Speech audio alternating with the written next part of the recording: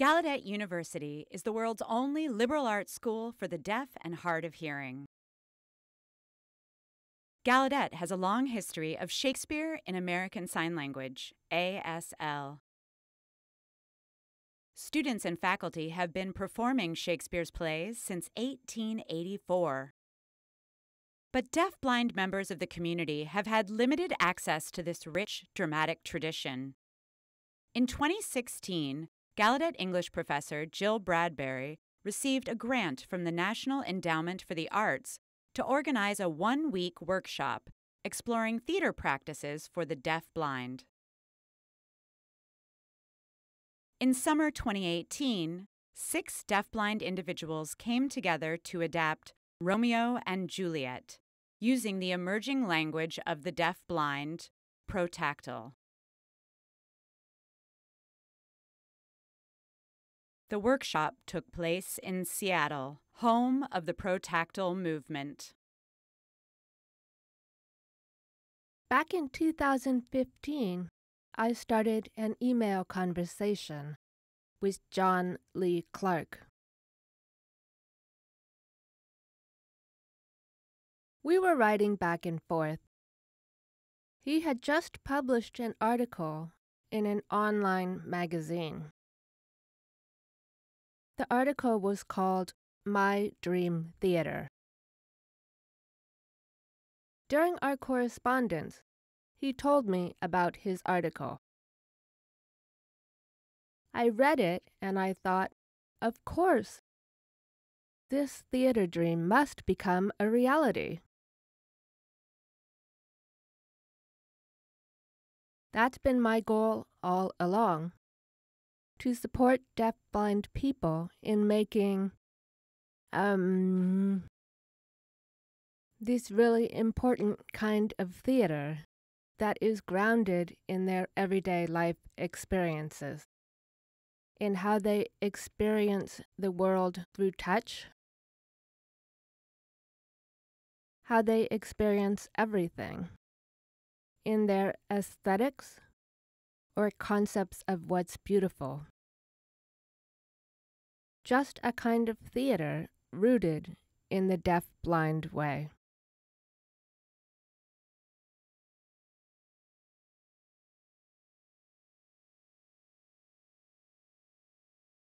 ProTactile, the emerging language of the deaf-blind community, was an important element of the week-long institute. ProTactile was developed less than a decade ago by A.J. Granda and Yelica Nuccio. You asked me about ProTactile. PT for short. What's that? Well, in a nutshell, it means deaf-blind culture. Touch is very important to deaf-blind culture. Touch becomes a means for deaf-blind to be more autonomous. For example, we set up a ProTactile zone that is open to the deaf-blind with no barriers. Deaf-blind don't have to wait for someone sighted to come and lead us around. That's the old way. It makes us deaf-blind feel not human. Touch gives us more self-esteem.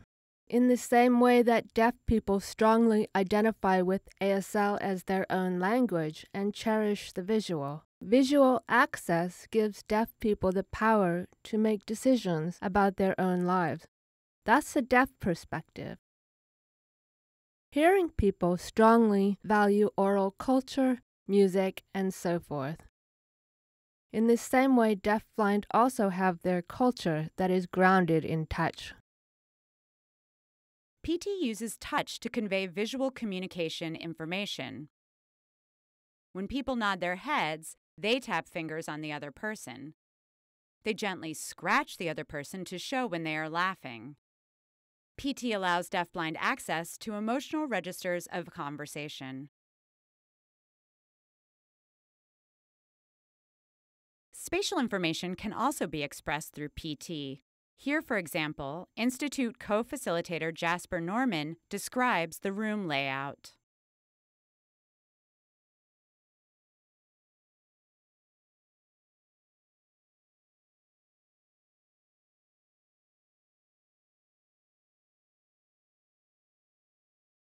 PT offers deafblind people a unique way to experience dramatic storytelling through direct interaction with actors.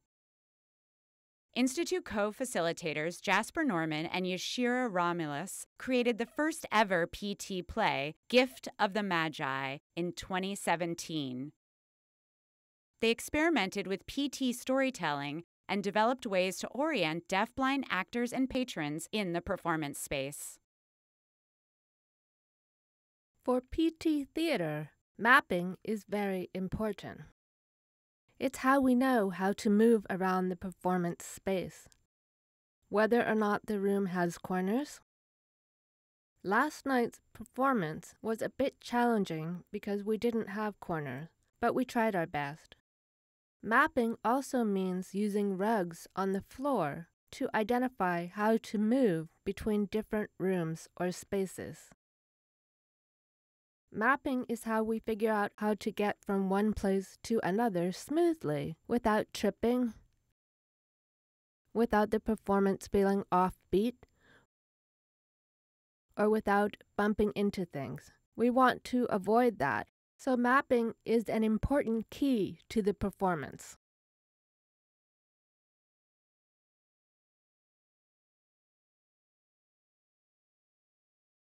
The ProTactile Theater Institute built on Jasper and Yash's work using scenes from Romeo and Juliet to explore theater practices for deafblind actors and audiences.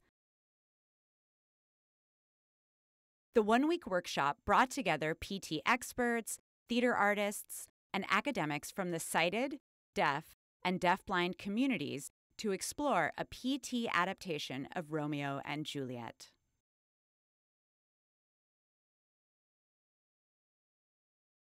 To structure the play, the group adopted a conveyor belt model developed by John Lee Clark.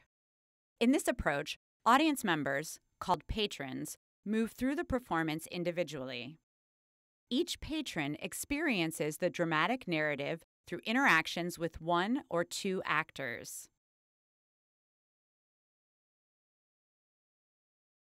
To increase the number of patrons who could experience the show, the cast included 2 Romeos and 2 Juliets. Patrons were staggered about 10 minutes apart, and the actors rotated through the performance multiple times. One of the Institute's challenges was how to adapt Shakespeare's play to a deaf-blind world. When Romeo and Juliet fall in love, seeing and sight is emphasized strongly. For example, in the play, they see each other for the first time at the Capulet party, and they can't keep their eyes off each other. The famous balcony scene is also staged as a visual encounter. The plot also relies on visual narrative to move the action forward. For example, Tybalt spots Mercutio and Benvolio in the street, and this leads to a fight. The most famous scene in Shakespeare's Romeo and Juliet is probably the balcony scene. Juliet comes to the balcony and speaks aloud, "Romeo, Romeo, wherefore art thou, Romeo?" And that's a challenging part for us. First, because the idea of eavesdropping.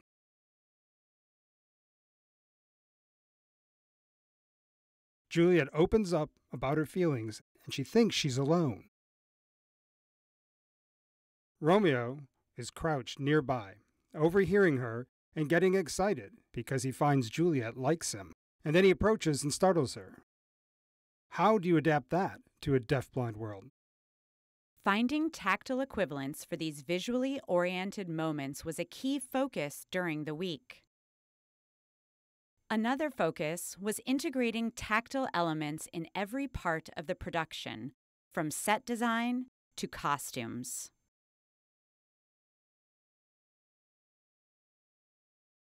Seattle Repertory Theater generously loaned costumes that could provide tactile access to visual information about the early modern period.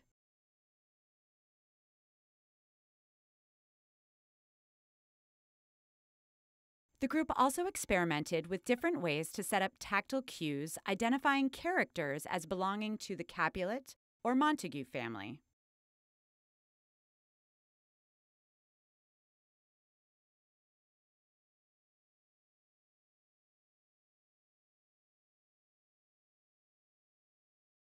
We recently translated that to ASL, but we should translate it to PT instead. We need to translate Romeo and Juliet's story into touch.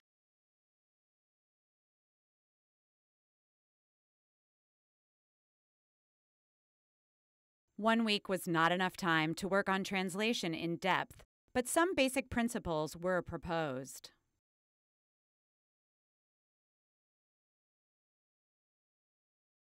Yesterday, we realized that we should not approach this as translating from one language to another. First, we need to unpack the emotions in the lines and figure out how to express these through touch. We need to do that instead of translating from one language to another.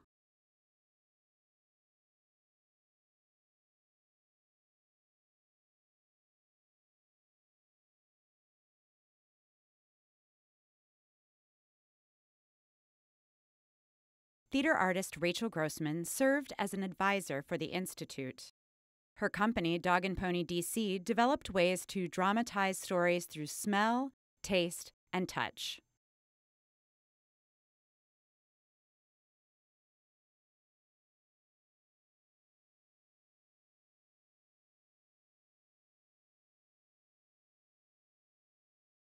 In the past, Dog and Pony produced several adaptations of Shakespeare's plays without two design areas, visual and auditory. We were curious about how the other senses, taste, touch, and smell, how can you tell a story with those? How can you make theater with them? The emotions provoked by food and smell can be very strong. Food and smell also inspire strong memories. Theater artists can make a sequence, an intentional sequence of sensory experiences with food, smell, and movement, which is itself a narrative journey. And the audience members' personal meanings merge with this narrative journey. Institute participants also experimented with ways to express character through scent.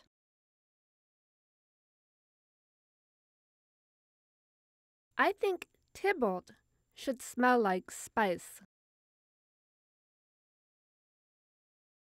In the production, the group decided to incorporate delicate scents to identify characters, such as lavender for Juliet, so as not to overwhelm the patrons.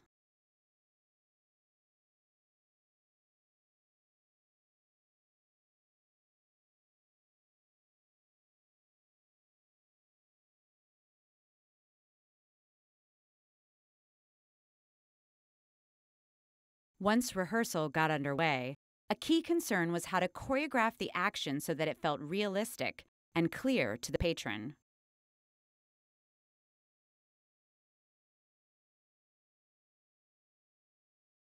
We just discussed trying it with Jazz standing in the middle.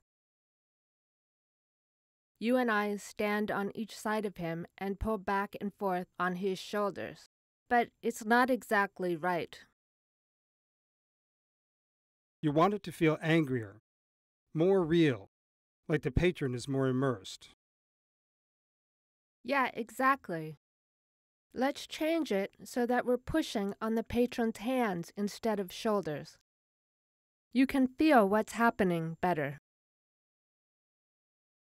One problem is that when they are fighting, the punching needs to feel more realistic, more aggressive. I need to feel it too. She needs to punch me like this, so I know what's happening. Almost so I feel pain. Right now, I don't feel that. I feel like laughing.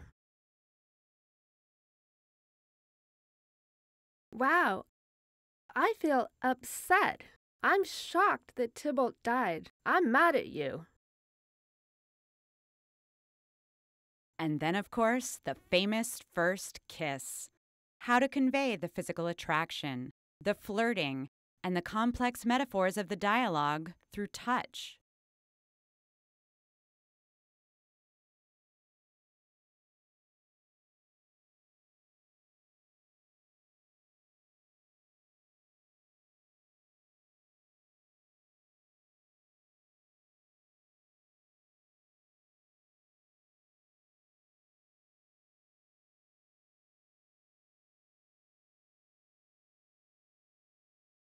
Well, so far not bad. But that kissing up the arm,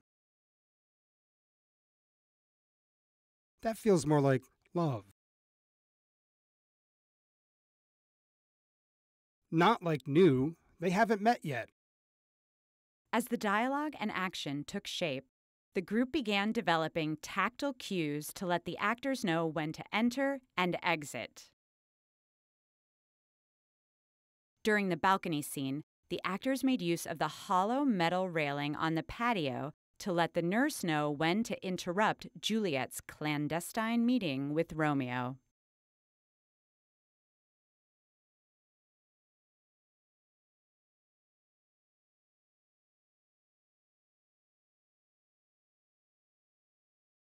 When you hit the railing, it needs to be harder so I can feel it, not so light. Set elements such as tables were positioned carefully to orient the actors in the space. The group also used rugs to set up a tactile path on the floor for the actors to follow. We just need one rug for a path. Here. That's all. Every aspect of the theater experience had to be rethought.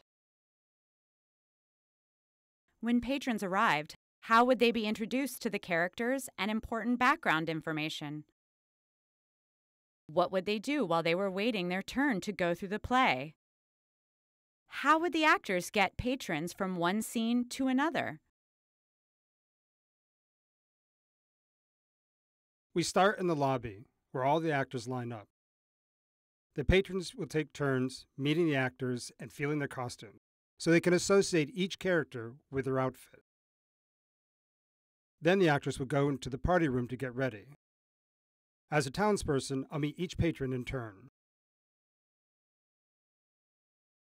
I'll give them the background story about how two families hate each other, the star-crossed lovers, etc.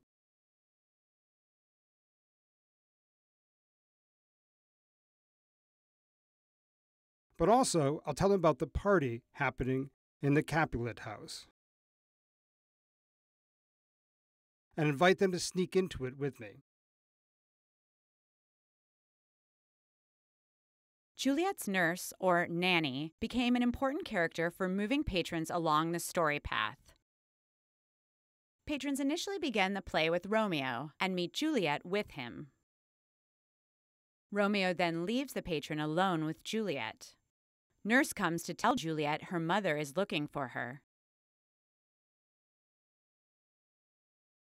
This allows the actress playing Juliet to leave the patron with Nurse and get into position for the next scene.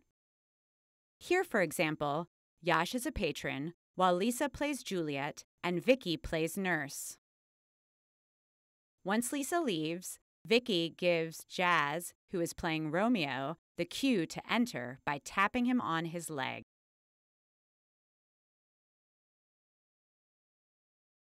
Who is that woman?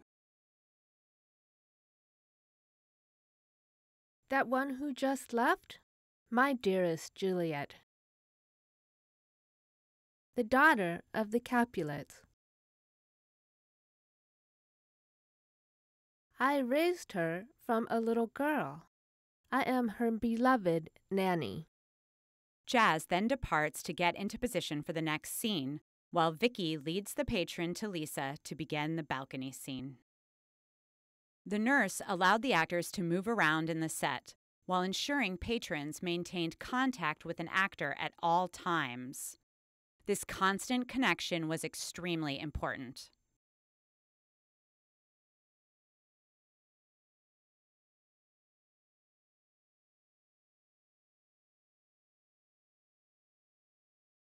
When we're ready to fall, you need to stay with me. That way I can follow when you leave.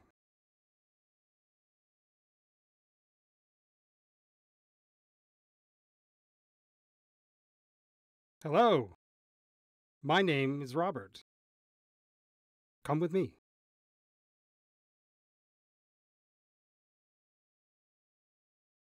I'm Tybalt.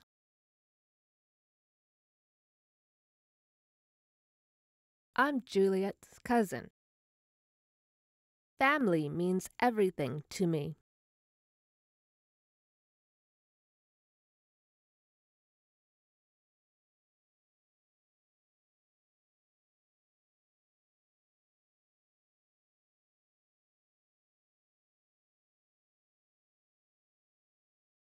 The performance opened with the prologue. Two households, both alike in dignity.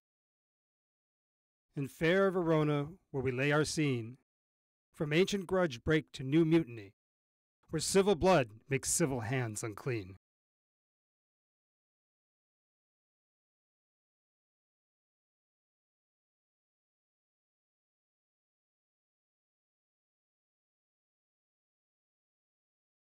Patrons then entered the party in the Capulet house, where Romeo and Juliet meet for the first time. Good pilgrim, you do wrong your hand too much, for saints have hands that pilgrims' hands do touch, and palm to palm is holy palmer's kiss. O then, dear saint, let lips do what hands do, they pray. Grant thou, lest faith turn to despair. Saints do not move, though grant for prayer's sake. Thus from my lips, by yours my sin is purged.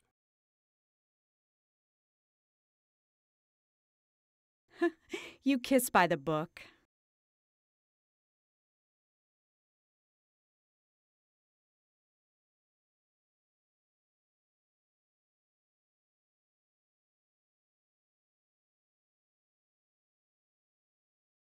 Romeo then discovers who Juliet is. What is her mother?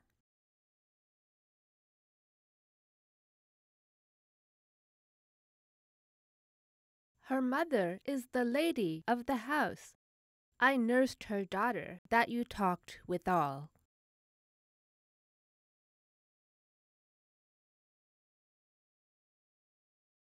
What's he that follows here?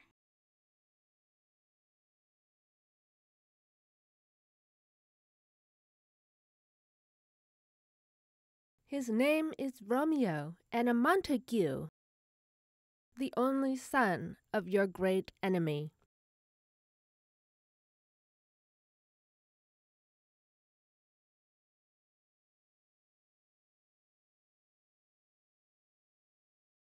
Next came the balcony scene.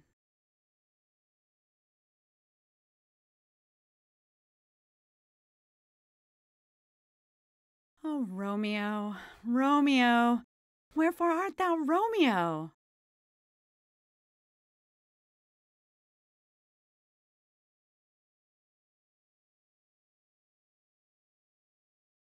Art thou not Romeo and a Montague?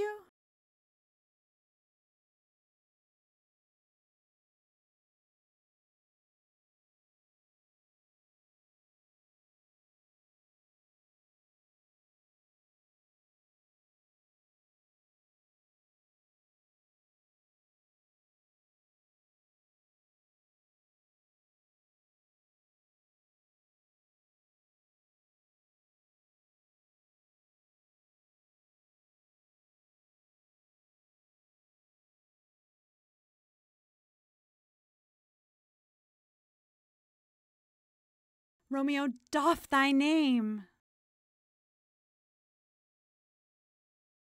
Call me but love, and I'll be new baptized. Henceforth I never will be Romeo.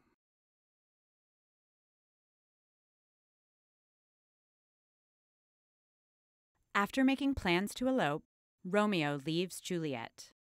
On his way out of the Capulet house, he meets Tybalt.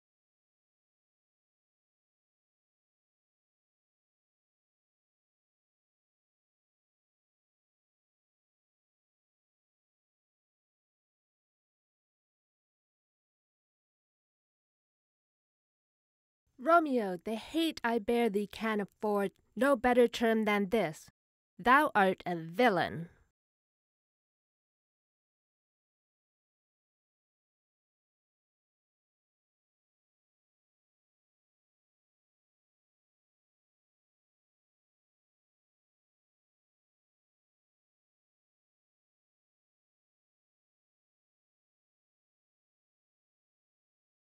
I must away.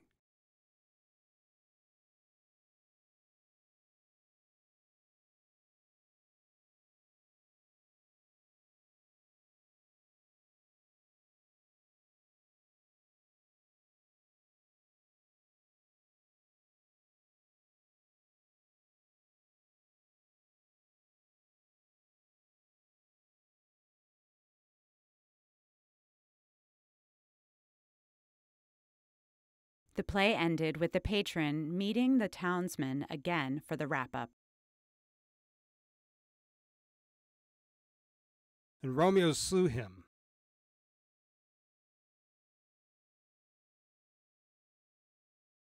And for that offense, immediately we do exile him. Who now the price of his dear blood doth owe? Go hence, to have more talk of these sad things. For never was a story of more woe than this of Juliet and her Romeo. Once the show was over, the group had one last theatrical convention to rethink: how to take final bows. The solution? PT bow followed by PT group hug. So, what did you think about the play? Wow, wonderful. It was so intense. Wow, I'm in shock. I really felt like I was immersed in their world. I could really feel the emotions. Just wow. It was cool. I love PT plays. I want to go all the time. I would fly to see a PT play in another state.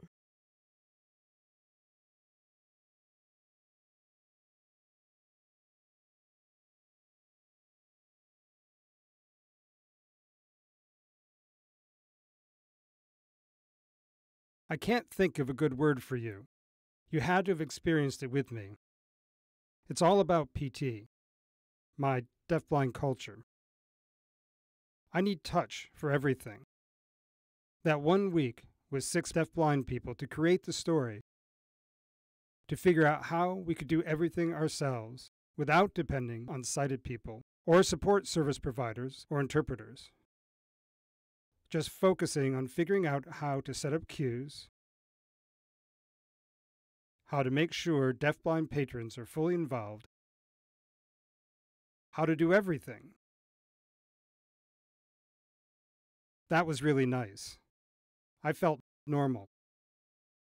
I don't get that often out in the world, so I really appreciated that. Now that the week is over, I'm a little saddened. I feel very blessed to have been part of this team. I came here as a new PT user. I'm not skilled with tactile signing, and the PT world is new to me. When I joined this PT play, and I took on the role of nanny, I was immersed in PT, and I really embraced the PT philosophy and developed a sense of pride in my identity as a deaf-blind person. And wow, I felt normal. I realized that PT is the key to deafblind self-esteem. And PT Theater will spread the concept of PT.